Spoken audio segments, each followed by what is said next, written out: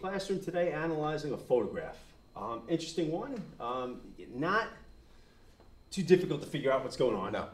You know, you have a particular object with four wheels here. You know, they're definitely putting together a car, but it's the how they're putting it together and the why and really the big picture in terms of savings, I guess you could say, with this. Historical context, Industrial Revolution. We now have Latter cars. parts of the Industrial Revolution. We are in the 19 teens. We just said 1913, 1914. Henry Ford's moving assembly line, Detroit, Michigan. And if you look, you know, again, in terms of historical context, you know, if you didn't hit the date right on the head, like 1913, 1914, you're not talking about automobiles. So you're definitely within the 1900s. Yes. And what are they doing right here? You know, I see a lot of people here, and you have a line going this way. Yep. And in particular, what they're doing here, and this is something that Henry Ford kind of revolutionized. He didn't invent the car, but what he wound up doing was revolutionizing how it was put together. And he was doing that by having people work on an assembly line. Moving assembly line. Line. Workers stay in one spot, the product moves along a moving conveyor belt, and your job might be put the wheel on. Next car comes along, you put the wheel on, and the person next to you, they're the ones screwing the lug nuts in. Everyone had a specified job to do, and you are revolutionizing mass production. You don't have to put a lot of training into these people as well. I would imagine putting together an automobile, you know, if it was just two people, would require a lot of experience, a lot of knowledge on the internal workings of a car. Well, meanwhile, I'm sure we've all put together something from IKEA using the little Allen key, trying to follow the directions, and you get frustrated.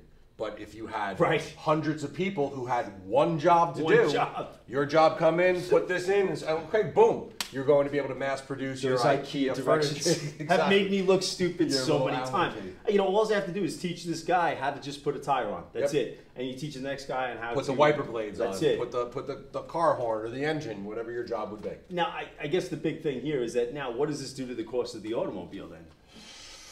Well, I mean, before we get to that, we're now mass producing.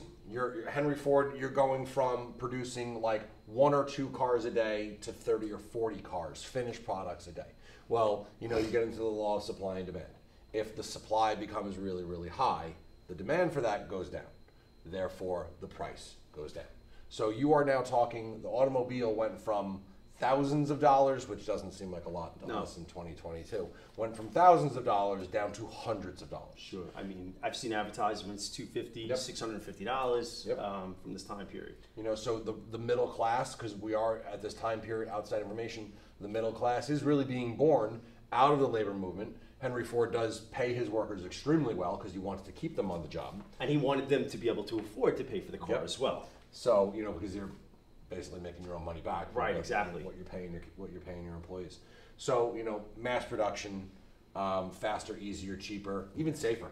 You know, if you have one job to do and you become really good at that one job, you're not going to make a mistake. I mean, those things that you brought up there, the faster, the easier, the much more efficient, those are things that you hear in the 8th grade curriculum throughout the year. You know, probably going back to, you know, transcontinental railroad. Faster, efficient, much more cheaper. Bessemer process. You know, the Bessemer process as well. You're going to see that and hear of that a lot because as the technology advances, as businessmen become smarter, when you're looking at assembly lines, this is what the concern is: faster, easier, much more efficient, which also helps with, you know, the price as well. There are going to be a lot of other businesses that follow this model of mass producing things because if you're able to produce a lot in one particular day, more people will be able to afford it. That's going to bring the price down as well.